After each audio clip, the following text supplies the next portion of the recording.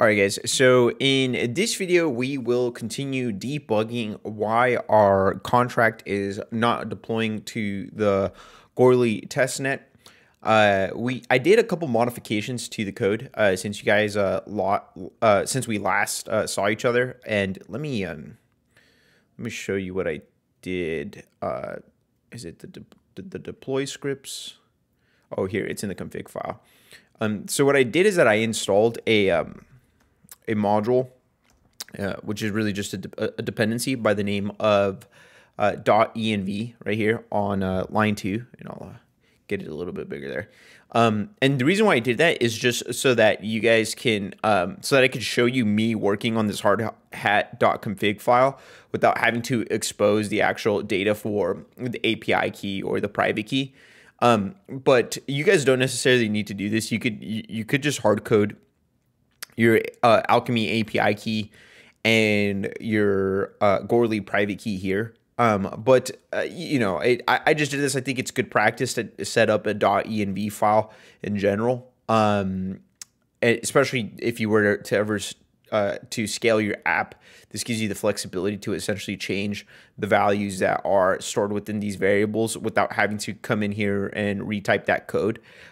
But just so you know, all we're doing here is just bringing in the API key that I generated off the recording, and then the private key from the wallet that I'm using to deploy the contract, right?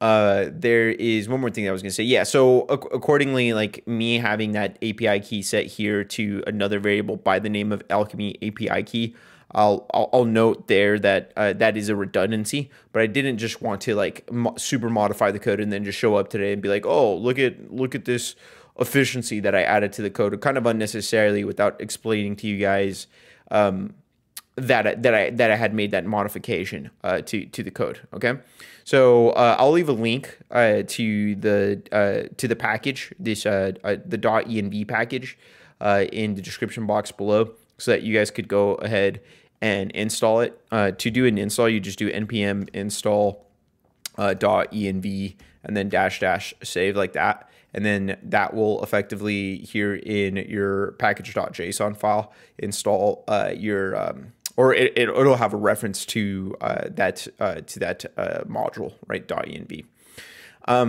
Okay, so now that that is all said and done, what I want to do is I actually want to go to deployment of our contract, right? So we have everything that is essentially required from a documentation standpoint, from my understanding. So remember, this is really just what we're working with here.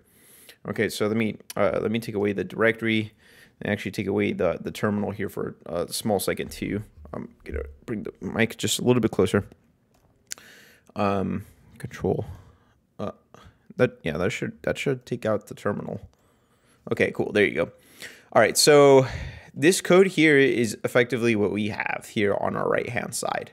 Now there is, I was also looking at some documentation earlier, and I noticed something, that there's a change that we can make here that might actually end up fixing this. But yeah, either way, so effectively all we did was copy the code here from the tutorial, and then bring it over here, and then just add our data, right? The API key and then the private key. Okay, so now to go to deployment, all we have to do is to go back to the terminal and then write this command, right? And it's going to utilize this deploy.js file, which is in our scripts folder here, to execute a portion of the deployment. Now I don't know exactly, you know, line by line why this is necessary, but my guess is that essentially we have a token.sol contract, and this is actually really it's Ether's JS file effectively, and what that does is it allows the contract that we construct here at our level to be able to be actually deployed to a Ethereum-based testnet, right? So you could kind of think about this as kind of like the middleman between the contract that we designed or that we copied over from the tutorial, and then that contract being deployed. It is just kind of the glue that allows that deployment to happen. Therefore, why it's called deploy.js, right? So that's kind of my my basic understanding of it right now. And other than that, yeah, so we're going to go to deployment now. Okay. And you can kind of think about this hardhat.config file as the director of the deployment, right? It's going to tell you, it's going to tell the program effectively where to deploy that contract to, what network to deploy that contract to, and where we're deploying it to is the Goerli testnet. Okay, so we're going to go ahead and give that a shot now. If the anticipation hasn't built up enough. Okay, so we're gonna go ahead, copy this. Okay, bring it over, and then we're gonna go ahead and run. Okay, so you're using a version node that is not supported by a hard hat. Okay, and it may work incorrectly or okay, huh? Okay, so this is so I think this happens for some reason every time what was I gonna say? I think what happens is overnight, if I like click out of the application and come back, it reverts back to the version of Node that's installed globally, which is on the computer. But we want to use is it NVM? Yeah, Node version manager, and we're gonna do use 16. Okay, so now we're using the correct version of Node, and then we're gonna run this. We're gonna run the hard hat command again to deploy to the Goerli network. So we're right here. Just a heads up. I'm gonna hit enter. Okay, so it says network Goerli doesn't exist. I keep switching between calling it Goerli because it kind of looks like Goerli, but I think they like to spell it Goerli.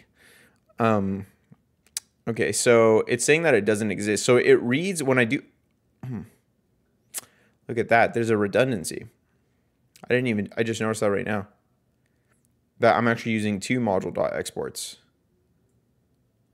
That might be affecting it. Huh. Dude, if that was it, if like that is really like the reason why. Okay. That might be the reason why. Okay, so let's comment that out. But just so you guys know, what happens is that this exports essentially when we go to deployment, this all this data is made visible for the program to process, or for hard hat to process. And what it does, it looks at the type of the version of Solidity, and then essentially effectively get this is where we identify the network we want to deploy to, right?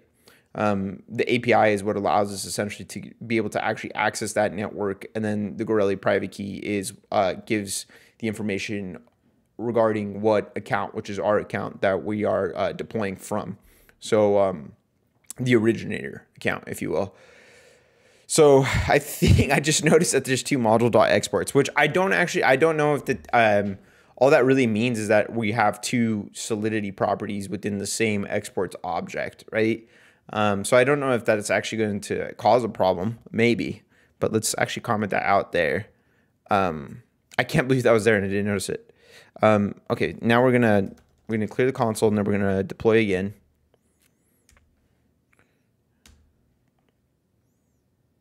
Oh, that might have been it. Boom. We just deployed, baby. Who would have thought? Oh my gosh, dude.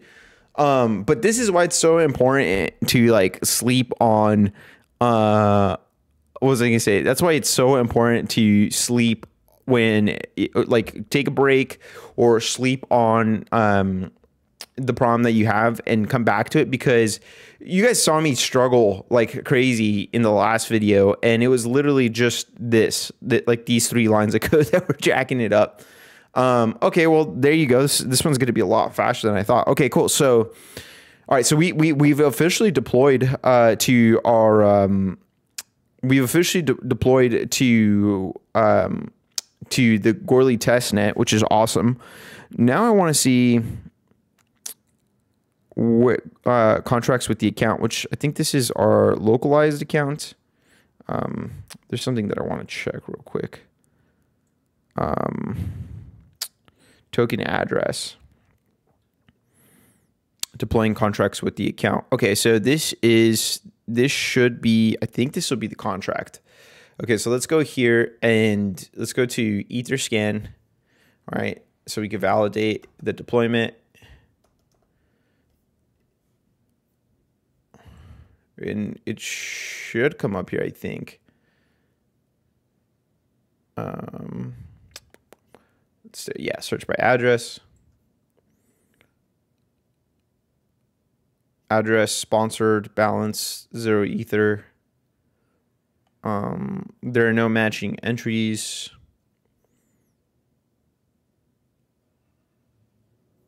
Not available. Let me see. I think maybe it's because I copied it with a space inside of it. Let me see. Let me try that again.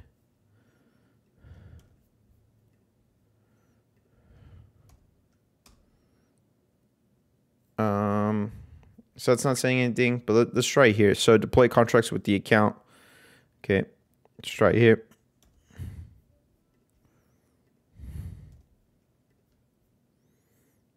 Okay, so I think click to view address on one other chain. Oh, I think I have to, let me see. Yeah, I have to see it on the actual testnet chain. Okay, so yeah, you have to specify the network that you're on, right? And this is it. So let me see, in contract creation. So here is the 1 ether. Okay. So this is when I received the 1 ether from the faucet to the account, and this is the out, right? So this is the operation that we just ran, which was 2 minutes ago. Okay, good. So there you go, guys. That's us actually interacting with the testnet, which is super, super awesome to be able to see that live. Let me see. I want to put this token address with a different, see if that actually does anything.